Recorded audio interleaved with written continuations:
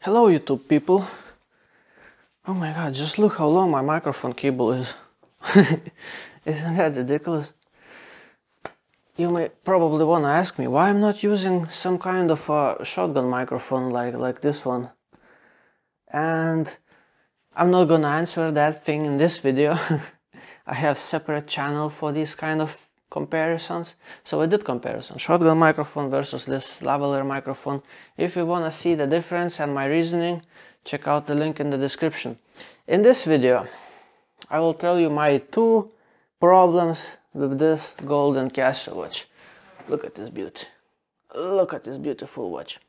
So yeah, first problem is gonna be a little bit, well, not a little bit, it's completely subjective, it's very personal.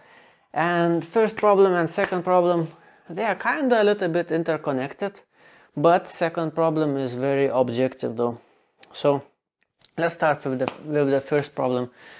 You see, usually I don't care what people think about my watch. I can wear any watch anywhere and I just don't care. I used to be very shy, but you know, a watch after watch, review after review, I got over myself and I no longer care really. I can wear any watch. Well, unless that person is my wife. And you see, my wife's opinion about this watch is very negative. I mean, negative to the point that if I would tell those things that my wife tells about this thing on YouTube, my channel would get deleted the same day. So that's how bad. Yeah, really bad.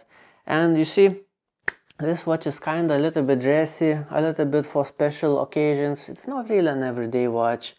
And when there is some kind of a special occasion, some birthday, I have to dress up a little bit, etc. I'm together with my wife, so I can't wear this watch. You see, wearing the watch while being together with my wife, wearing the watch that my wife hates, is a little bit something like using some kind of a perfume that my wife would hate the smell of. I mean, that just doesn't really make sense, really. So why I'm not wearing this watch when I'm alone, just doing my things, daily life? Why I'm not wearing it without my wife in those not so special occasions? You just said that you can wear any watch you want and you just don't care what anyone thinks. You see, the thing is, let me put it this way.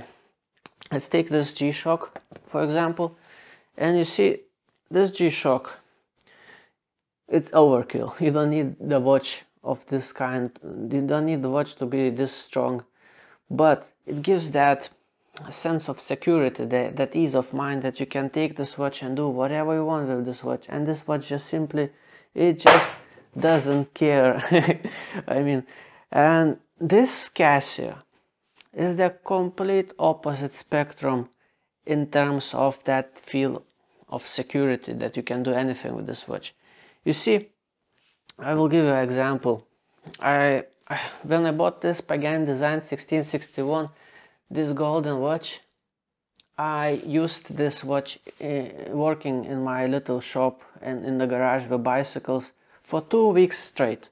First week with this golden bracelet, and next week I was just trying out different strap options, different bracelet, different silicone straps. Just wanted to see how it looks like. And I mean, when I work in garage or do whatever, I'm very clumsy actually, and I beat my watches a lot. And I was very surprised by the durability of this Pagani Design golden coating.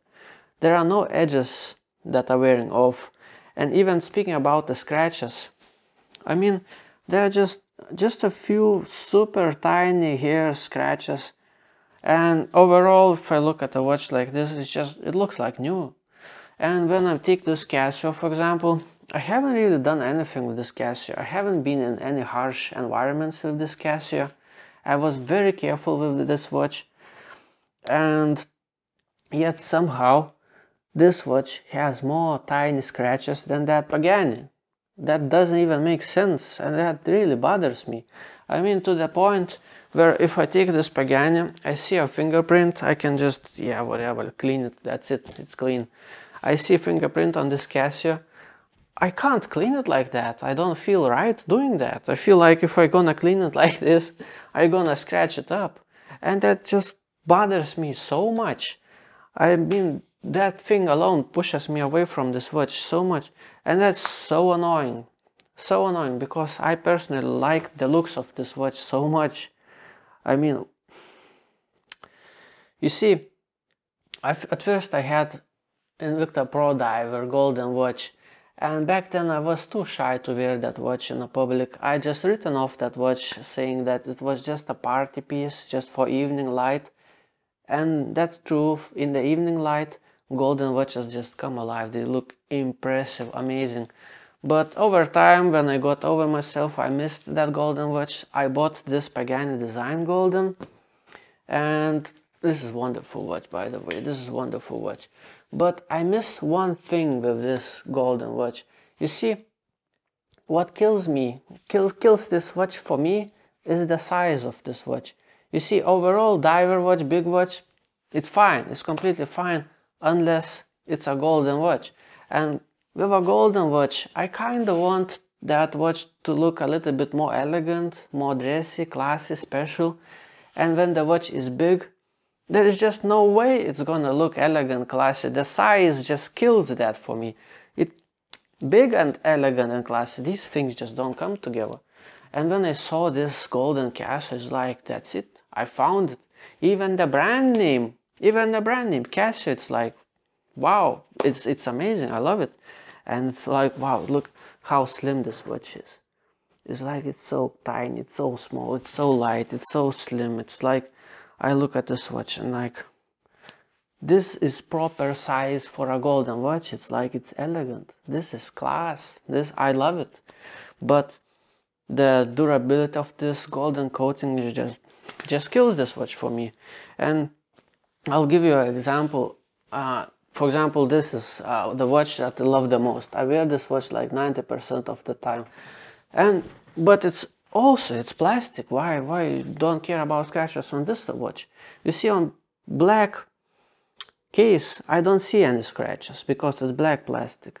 And this window, it's a little bit sticking out. I do scratch it occasionally, but I have polished out this watch several times already, and after polishing it out, it looks like new again. I just take some car polishing paste, put it on an old hand towel, face the watch down, rub it in for a minute or two, wash it off with water, and that's it. You have a new watch for yourself again. And that's just wonderful. Similar situation with this F91W. You see, F91W and this 159, basically it's the same watch. Technically it's the same watch, except this one is coated in this golden coating. And you see, let's take this G-Shock. In day-to-day situation, in daily life, I would say you don't really need more durability than this F91W. This F91W still gives me that ease of mind, very similar to the G-Shock. I do feel very good with this F91W. I just love this watch. I can beat it around and I just don't care. It still looks wonderful. And this is the same as F91W technically. I can throw it around, do whatever, and it would survive just fine. Except it shows scratches like, it's a scratch magnet. It bothers me too much. And you see, so those are two negative things. So first thing is completely subjective. Next thing is completely objective, because I see how it is. I can even, feels like I can scratch it with my nail. That just doesn't work for me. So where am I gonna put this watch in my tier list? thomaswatchreviews.com. You see, even up this moment, I haven't really made my mind.